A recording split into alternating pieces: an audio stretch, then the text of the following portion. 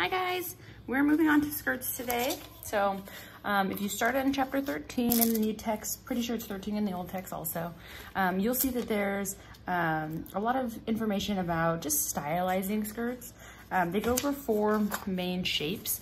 Essentially, a skirt's pretty simple to design because you work from the waistline or near the waistline, and then you just design the shape down to the hem, wherever that may be, whether that be like a mini or a midi or a full length, whatever.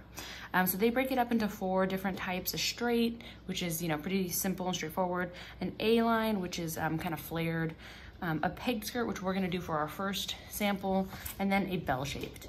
And then you can see here that the flexibility of darts is pretty vast. You can change the darts on skirts pretty easily.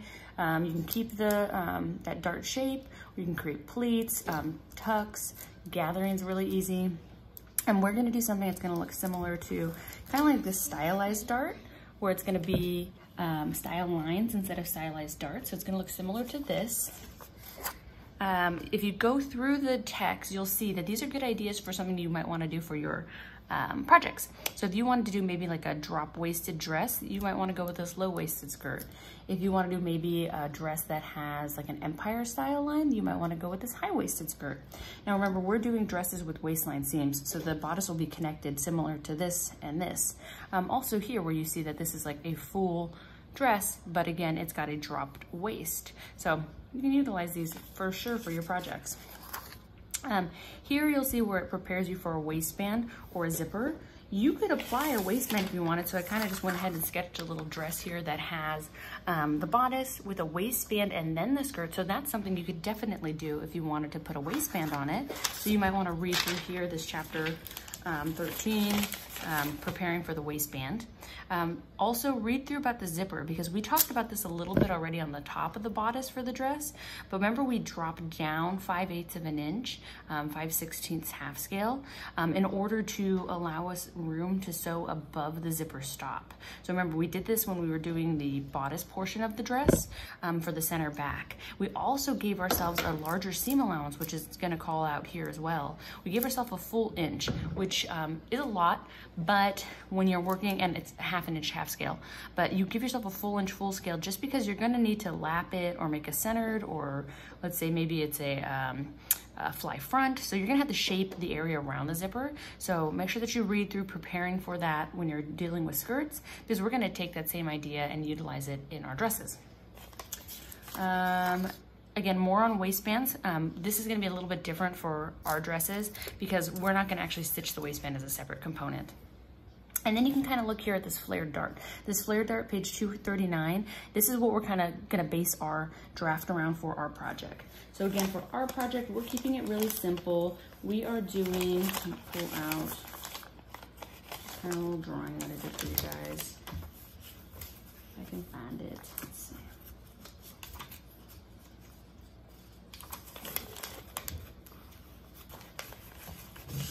We're doing, this really simple, just kind of a crew neck, sleeveless, princess bodice with a princess style skirt. But what we're gonna do is we're gonna just utilize that same princess line that we've been using. So if you look here at this flared skirt, they take a line down from the second dart. What we're gonna do is we are going to trace our skirt draft.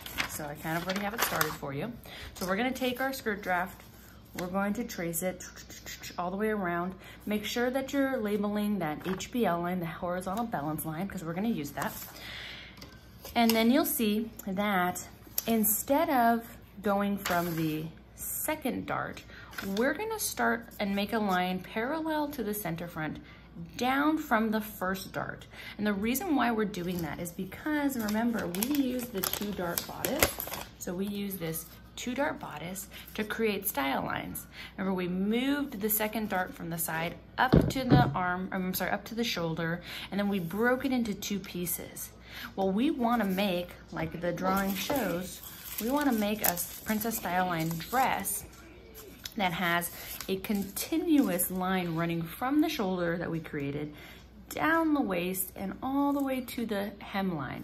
So in order to do that, we need to make sure that the connection of those seams are spot on.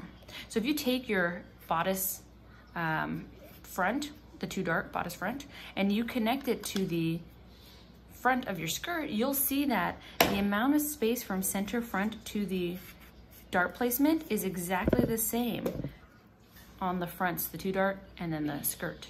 And that's exactly what we want, because we want, once we separate it, we want that style line to run up to the shoulder, and then we want that style line to run down to the hem. And that's how we make this beautiful, seamless looking dress. So that's what we're going to do. So what I've done again is I've just traced my skirt, and what I did is I took my quilting ruler and I just drew a line. So I think there's a cat in my backyard. Hold on 1 second.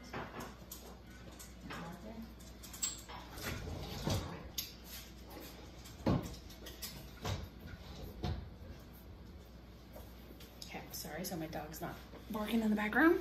I've taken my quilting ruler and I've just drawn a line down to the hemline that is perfectly parallel to the center front.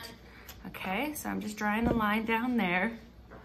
And then what I'm gonna do is I'm gonna use this as my skirt front. So that piece is essentially done. What I'm gonna do is this amount of space in this dart, I'm essentially just gonna remove that shape. So I'm going to keep one leg of the dart, and the line gets a little bit kind of sharp because you can kind of see it's kind of abrupt from here over. So what I'll do is I'm just gonna take my ruler and I'm just gonna use my French curve. I'm just gonna use the not so curvy side of my French curve. And I'm just going to slowly blend that curved line so that it meets my straight line a little more subtle. And then this is going to be the new shape from here all the way around of my skirt front. And again, you can label it half scale. I'm gonna cut 1 on fold, which I've already prepared that by labeling center front and creating my place on fold line. So this would be your place on fold.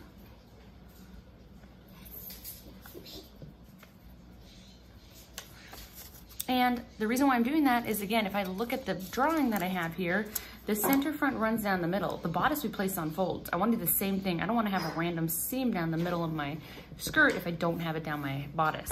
So we're keeping it all similar. So that piece is essentially done. What you would do is you're going to separate those. So I'm going to take my scissors and I'm going to go ahead and separate these pieces. I'm missing still seam allowances and hems, and I'm not gonna change the length of it. I'm just gonna leave it the length that's given. And again, this is for the sample where we're all doing the same thing.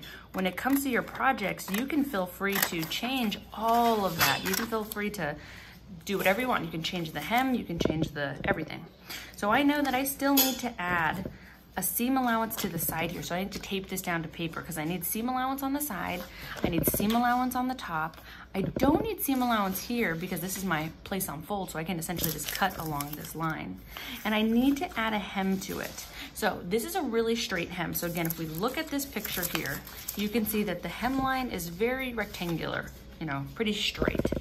And so what I can do is I can infer from that, if you think back to beginning sewing, we can make a pretty deep hemline.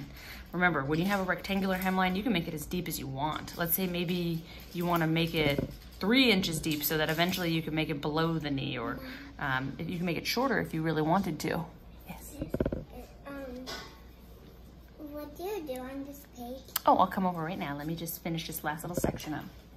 So what I need to know is that I'm going to prepare for a 1-inch hem. I'm just gonna kind of keep with what's standard for us as we go through sewing. And I'm gonna add a 1-inch hem down here. So I'm gonna just kind of mark that for now, because in the next video, when I show you the second side of the skirt, we'll kind of go and finish this off.